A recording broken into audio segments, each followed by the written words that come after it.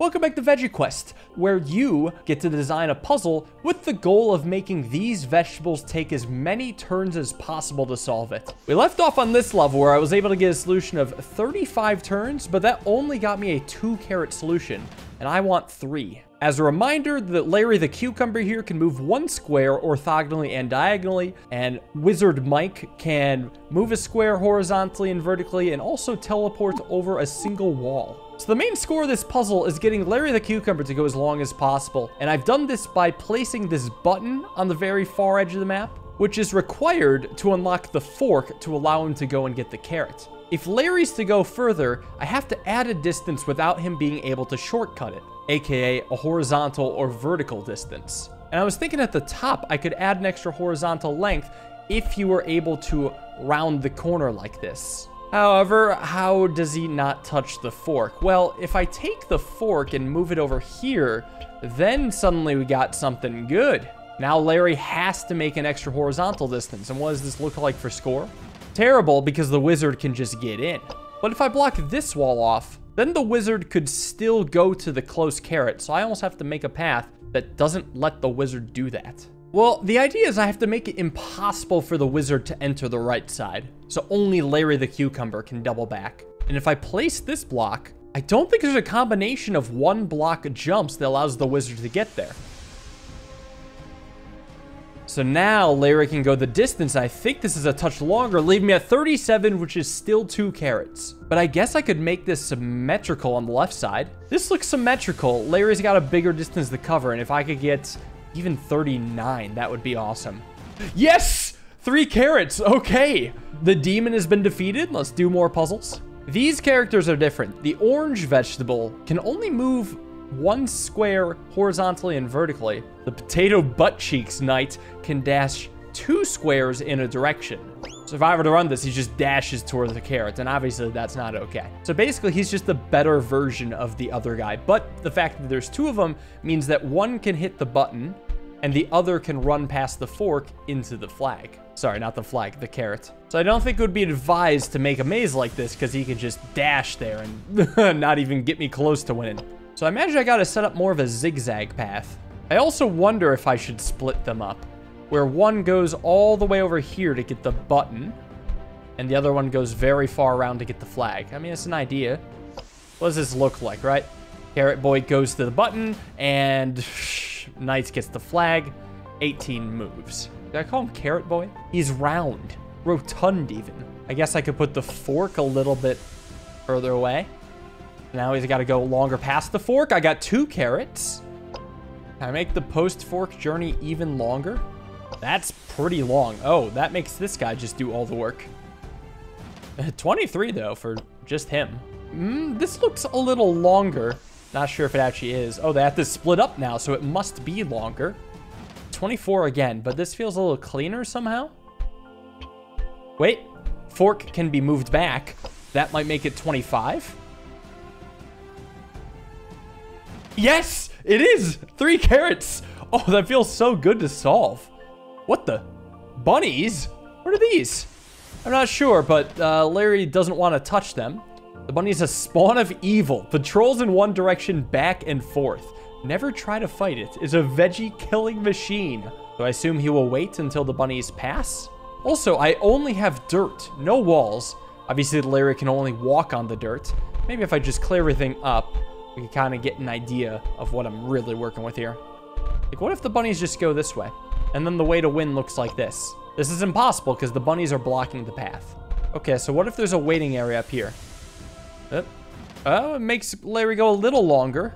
What if the path looks like this, where he's just got to wait?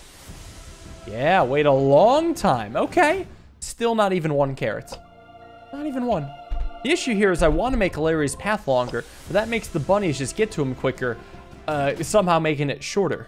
Is there any way he can wait for the bunnies twice? No, because it's impossible for the bunny to catch up to Larry the cucumber. Yeah, because he can go diagonal. That means he can always move to the right. It's impossible to design a path for Larry besides the first move that forces him to only go up and down. Well, what if there's a different resting spot for Larry? What if he has to wait for the bunnies to pass him like here? Would he go to it right away? What if he didn't have that luxury? What if he had to go like here? No, he still goes right away. What if the bunnies had to double back longer, making him wait even longer? Oh, wait, now we're getting somewhere. But let me actually try this idea where the bunnies still have to go longer, but Larry also has to go longer to wait. That's even better because Larry has to wait for the bunnies and then follow behind them. 2 carrots.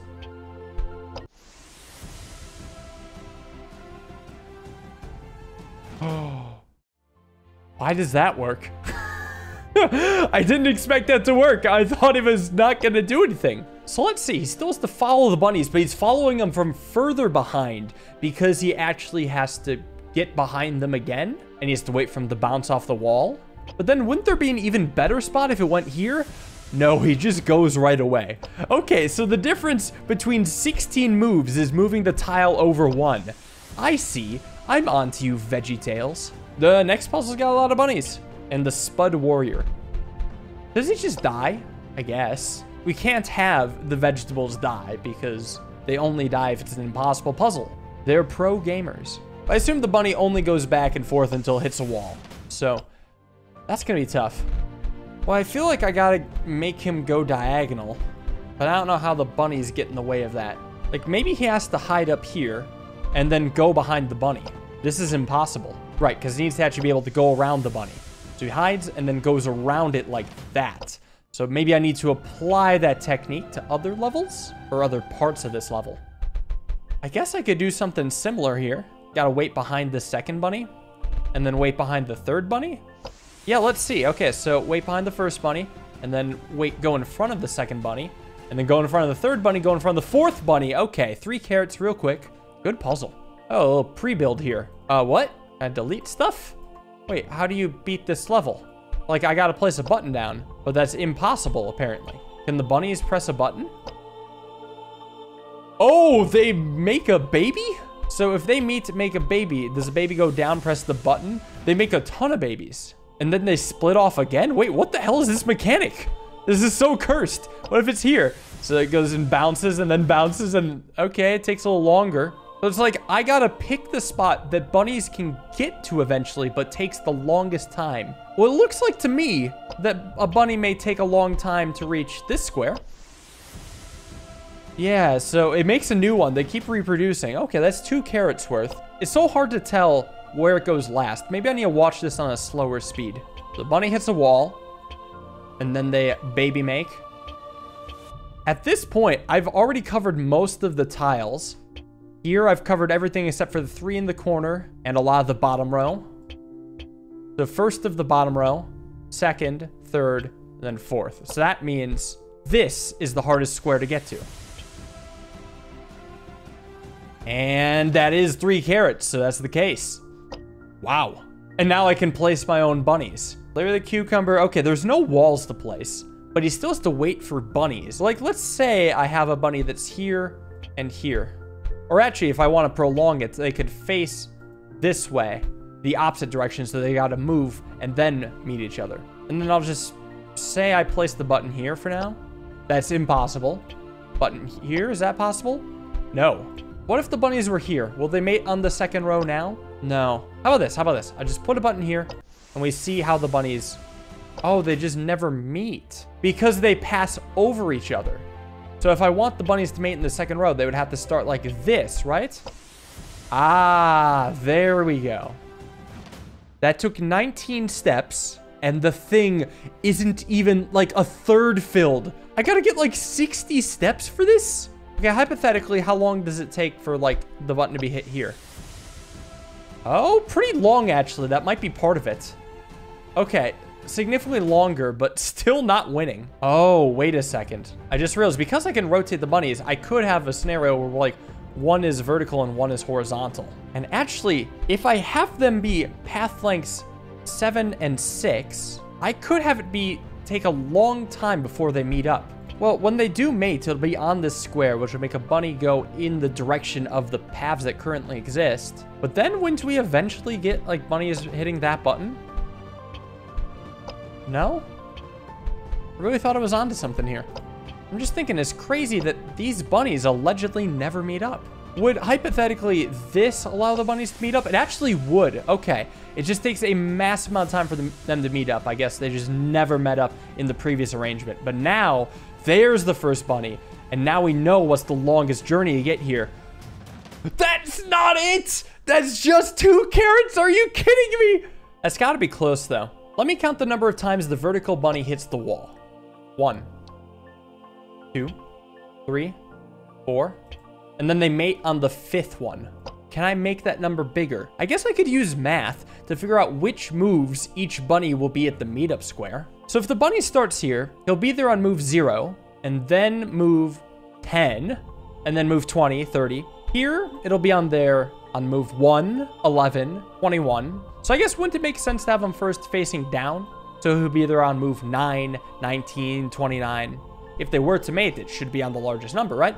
And then what about the bunny going left and right? What if the bunny starts here? And then he'll be on this mating square on the 1st, followed by the 11th and 13th, then 23rd, 25th, 35th, 37th, 47th, 49th. That's a pretty long time. And honestly, that might be just what's needed. 49, and then a lot of splits takes a long time. 80! The triple carrots solved with math. Damn, that felt good. This seems tough. Wait, what? Actually, how is this even possible? Like, if I press done, oh, he can just teleport over the fork. I can place as many bunnies as I want. And one more fork. Oh, good God. And all the objects that are currently on the map are unremovable. They're locked in. Oh, and I can place unlimited walls. Wait, this is so big of a design space. Looking closely, this here's really interesting. Note that the wizard doesn't actually go to the carrot until it can teleport over the bunny. Probably because it can't teleport over the fork normally, which is why it waits at the beginning. Wait. Now it goes because it can time its crossing with the bunny pushing down the fork. So that's why I'm given another fork. How can I use that to my advantage? I guess I could do another fork with its own bunny guardian. However, I have to make sure he doesn't get to this square, so I gotta block it off with not 1 but 2 walls so he can't teleport over it. Does that help? Well, it seems like he has to wait a bit longer. Oh, hold on, I synced it up poorly though. I don't want him to teleport back to back. So if I put the bunny here, he has to wait much longer, like much longer. Okay, because he's gonna do it all in one burst. Well, that gets me 1 carrot. Still not enough. I wonder if I can set up something similar to a previous level, where I have 1 bunny on a 12 long cycle. Like if I were to use this row, the vertical bunny will reach there on turns 6 and 10, and then 18 and 22, so on and so on. Even numbers specifically. So then I would want it to be even numbers here. Let's see. Hopefully it'll take a long time for them to meet up. Yes, it's taking a long time. That's good. Okay, they finally got there. Just 2 carrots now. 3 carrots? No, 43 at 2 carrots. I'm pretty sure this is an even better one, and I think I can block these off to have them take even longer. Because it looks like bunny reached there the last chance. Here it comes. Yes, 47 carrots. Sorry, 47 moves, 3 carrots. It seemed like it made sense, but I didn't fully think about it. I wouldn't be surprised if you could do better. What? Excuse me, what is this? It's a portal. I can teleport. So we have a non-Euclidean map shape now. So I could have it zig and then go into the portal. I assume portaling is mandatory. And then I would zig back and forth. This looks a little suboptimal. Here's to see how it goes. Yep. Oh, you can double portal. I see. Well, so I'll block this off, obviously. Okay, try that again. Make them kind of zig back and forth here. Well, it's only a 2 carrot solution. It's weak. I don't actually know how I'd expand this. It feels like the bottom has to be shaped like this, but I guess I should maybe look into proving it. Because let's say, hypothetically, I just make a mad dash for the portal. I have to come out the other portal. The veggie has no reason to then go to the bottom. Unless if I completely block him off, which is obviously impossible. What if I do something like this? Can he portal? Yeah, okay. That's important to know. You don't need to move on the portal to activate it. Simply being on it at any point in time activates it. So it really is 1/2 then the other half. And does portaling count as a move? It does. So because I had to portal back and forth, that caused an extra distance. Maybe that's where I need to get the extra move from? Like, maybe I gotta do 13 moves, and then portal back, and then do another 13? Is that right? No, yes, that is right. The extra portal move got me there. That's all it takes. That's a lot of portals. Some of them have weird corners. Oh, it's to denote that it's a separate set of portals. So there's just a pair of each of them. Interesting. That's the freaking cucumber, man. Okay, so I want them moving horizontally and vertically. See, I kind of want to just start them along the edge like this. Force them to go up, but then he'd go in. I mean, this is my first drop. It doesn't look good, probably because it's bad. But let me just see how long. Oh, God, he can just skips there. No. Try that again. I mean, it's probably not even going to get me 1 carrot. Oh, it does, but only barely. I'm going to try a totally different pathing, because that just doesn't make any sense. What if he goes straight up, and then straight back down to here? And he goes straight down again. Gotta make sure this is blocked off. And I guess I could force him to portal? No, I could force him to double portal. Yeah, that's this stuff. Maybe I need to force him to double portal a lot. Or he could just skip the portal, but that still gets me 17. But actually, no, I could force him to portal like this. This should get me 18, I think. Yeah, actually, that's 3 carrots. Okay, not bad. Well, doing more of this might make my brain hurt, so I think I'm gonna call it. Let me know if you want to see more. Hope you guys enjoyed watching. I apologize that the actual demo is not out, but I could always play more if you want. So see y'all in the next video. Hope you all have a wonderful day, and peace.